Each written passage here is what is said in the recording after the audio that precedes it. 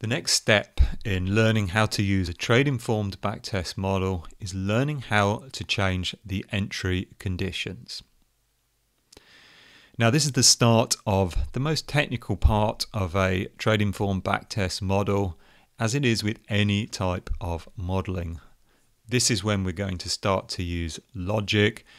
And if you've not used it before, if you've not used if statements before, it may take a while to learn them, but really they are easy to understand, and very soon you'll be able to make changes and even create your own logical conditions.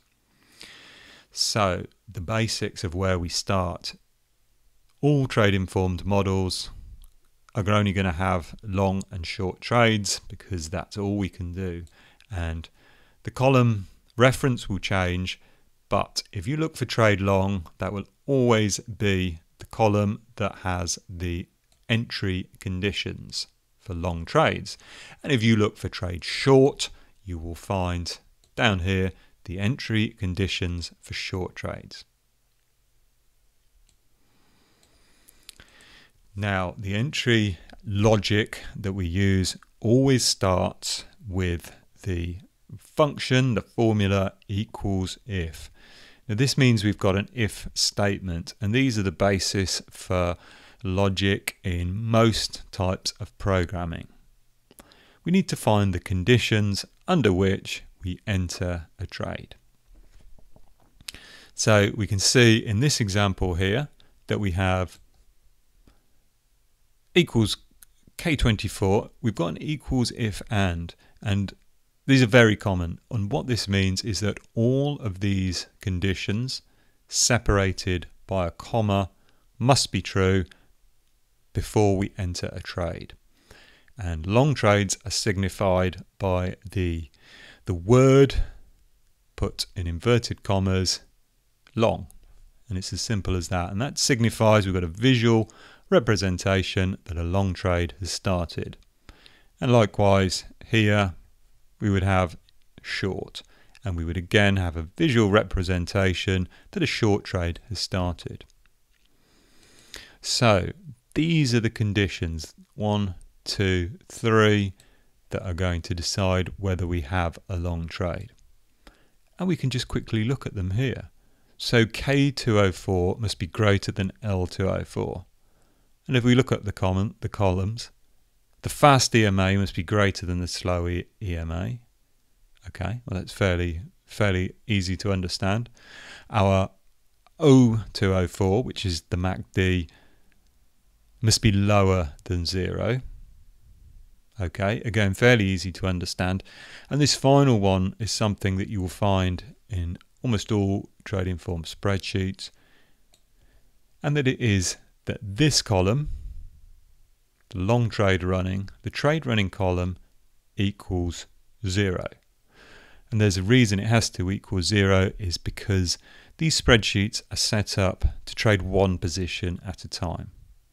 Now, this is not an absolute fixed limit. We can test more positions, but generally speaking, it is a very good idea to start with, and maybe even continue with, just testing a single position at a time. It is much simpler, much less complexity, and it's a good place to start. So we have this condition to say that there should be no trades running, otherwise we're not going to open a position. So we can see on the very first row here, we're opening a long trade. So I want to change this. I want to look at how I can make this different. Well, we've got a few different ways to do it. We've got this must be greater than that.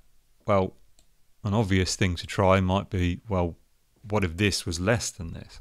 So I'm going to use the less than symbol, and we're going to put that as greater than 0 and keep everything the same. I'm just going to enter that, double click here, and we've got a completely different set of long trading conditions. We go to the results, we can see that it makes quite a difference. Let's isolate the long trades, and we can see that surprisingly, it does make a profit, which is probably a result of the market tending to go up during this time period, but it doesn't work as well. So we can see just by making those changes there, we are testing a completely different trading strategy. We might want to add an additional condition. So I'm just going to put in a comma here. And what might we want to add? We might want to say that the close is also lower than, we've got a few different technical indicators here. How about we say that the stochastic percentage D, percent D of the stochastic must be lower than a value, must be lower than 30. Okay, I'm going to copy that down. Now we can say 30, it's a nice value, but I want to have this as an absolute reference, And if you don't remember what these are, go back and have a look at the spreadsheet skills video. So an absolute reference means that I'll be able to change this data without going through and changing each cell. So I'm going to point it to here, create a relative reference, and I'm going to press F4. And this puts the dollar symbols around the cell reference to make it an absolute reference. I press enter. Once again, I double click it down. And now I have a new thing that I could put onto my results page. It's an entry condition, so I might put it here. I might label it as stochastic filter. And as I like it to look neat, I might use my format painter to make it look the same as the cells around. Now if I change this value, it will change the strategy results. The lower I make this, we will find we will get fewer and fewer trades, and the higher I make this, we will get more and more. Okay, so we've got a new conditional. It only took a moment to put it in there, and our if and is now checking for all 4 of these conditions. If you want to change the short conditions, it works exactly the same.